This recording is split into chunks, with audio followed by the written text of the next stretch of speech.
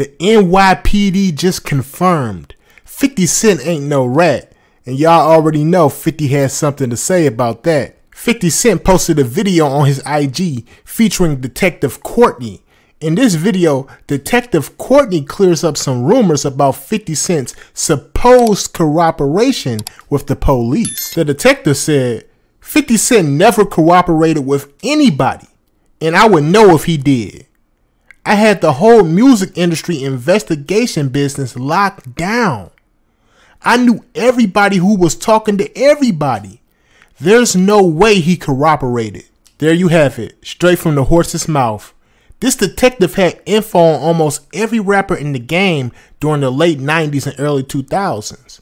If anybody would know, it's him. Now, to understand why this is such a big deal, we gotta take it back a little bit and unpack the layers of beef 50 Cent has had over the years, especially with people like Supreme McGriff, Jimmy Henchman, and World. As we all know, 50 Cent was shot 9 times outside his grandmother's house in Queens. A lot of people believe that Supreme McGriff ordered the hit. Then you can't forget about 50's feud with Murder Inc., founded by the Gotti brothers.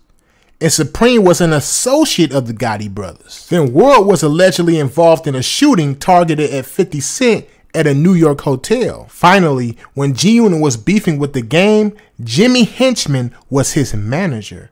So that's where Jimmy Henchman comes into play. First, let's talk about Supreme McGriff. Supreme was a notorious figure in the New York drug scene and an associate of the Gotti brothers. It's rumored that he ordered the hit on 50 Cent that led to 50 being shot 9 times in 2000.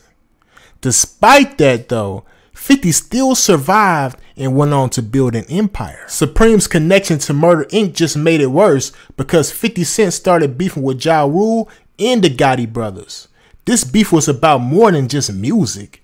It was personal and dangerous. Now let's talk some more about the Gotti brothers.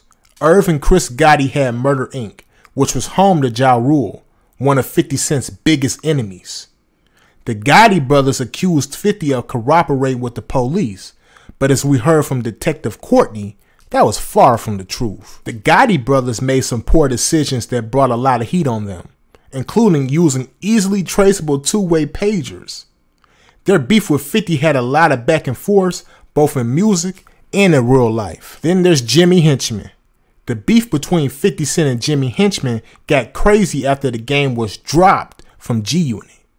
Henchman managed the game and things got ugly. Henchman was later convicted of ordering the murder of G-Unit associate Lodi Mack. This beef was another layer of the violent and complex web of war 50 Cent found himself in.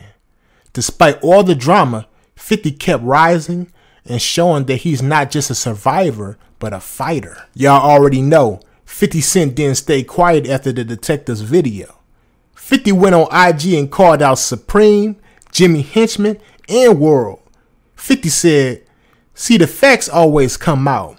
I wasn't raised like that. I'm not in Preem, Killer Rat A Jimmy, or World's paperwork. Oh yeah, all roads lead to Shreveport." 50's message is clear. He's setting the record straight and taking shots at his enemies. This isn't just about defending his name. It's about proving that he's always been real and never needed to cooperate with the police to handle his business. So why is this important?